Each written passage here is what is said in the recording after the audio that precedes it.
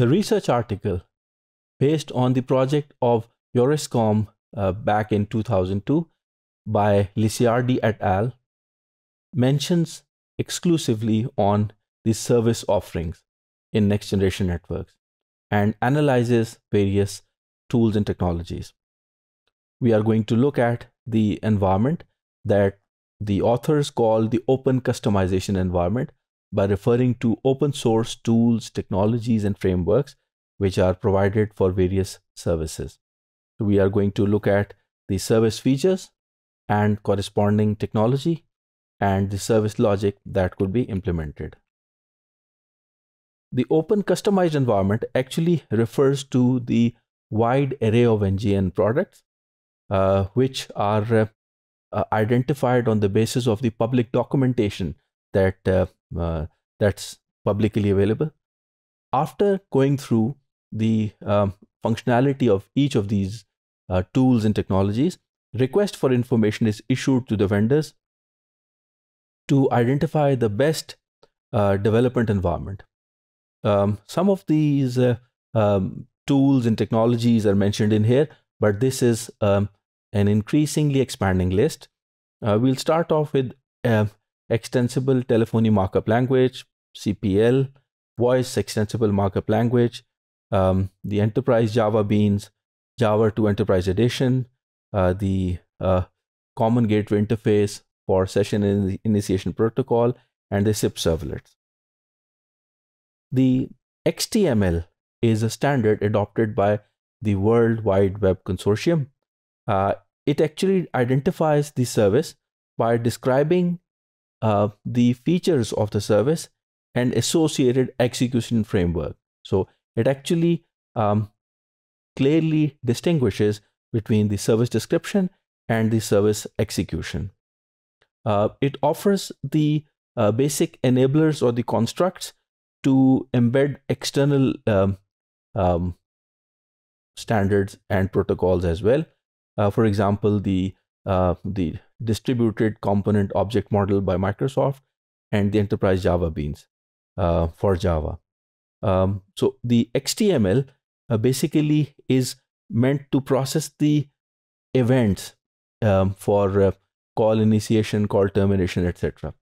And it's based on proxying process execution and even redirection if a particular call cannot be handled. Then we have the call processing language.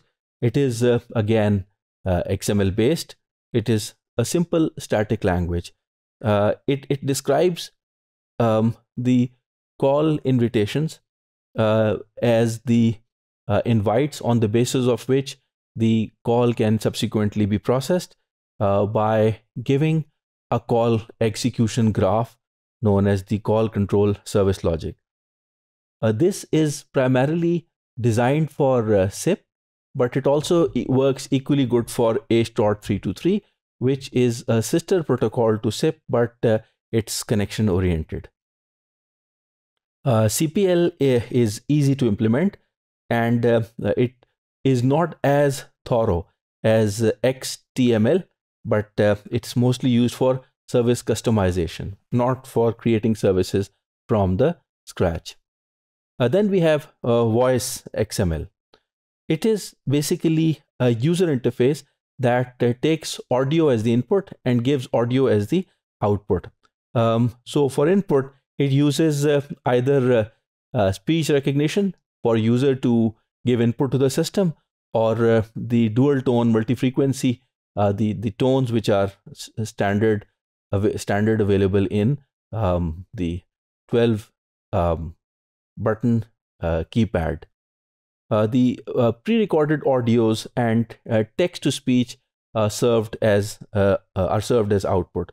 So essentially, Voice XML provides a mapping mechanism as a kind of a dialogue between the input that user gives and the output that the application gives. So essentially, this creates kind of a tree-like structure that implements voice browsing. This involves the capability for the user or the programmer to present different logical flows and event handling mechanisms. Then we have the Java-led technologies, which are widely used in web app development. Java for the integrated networks or the intelligent networks offers APIs for creation of various telephony services. These services are, again, I would summarize: call creation, call establishment, call termination, call receiving, redirection, voicemail, etc. These services are based on Java, and there are some specific libraries. For example, we have Java messaging service for SMS, MMS, and IVR, interactive voice response. Then we have Java authentication and authorization service that provides AAA.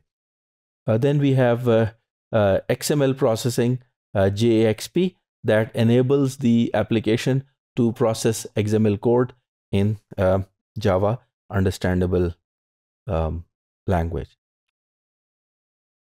Then we have the small servlets. Servlets actually provide execution environment at the server end. So SIP servers that are used for proxying, registration, etc. These can be accessed for NGN if SIP servlets are invoked. This servlet model is quite interesting because it allows a customer to define the server functionality versus the applet that runs on the customer equipment. The SIP server functionality is actually extended through the caller, callee, application specific business logic. And now the SIP servlets are since borrowed from Java servlets. So these run on Java environments only, which is essentially bytecode. So the inherent advantages and disadvantages of running a bytecode come into play. Then we have the common gateway interface. It is an extension to the SIP servlets because it allows multiple programming languages to be incorporated. Essentially, SIP CGI is an expanded version of SIP servlet. This diagram provides an interesting scoping of various technologies. As we can see, EJB and J2EE actually enter into the media gateway jurisdiction. The most of these are in the application server end, that is the server side execution. But XTML and EJB provide the application creation environment as well.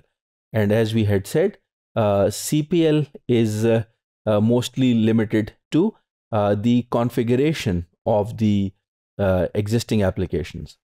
The paper by Liciardi is an interesting read to provide starting understanding to enter deeper into the service configuration for NGNs.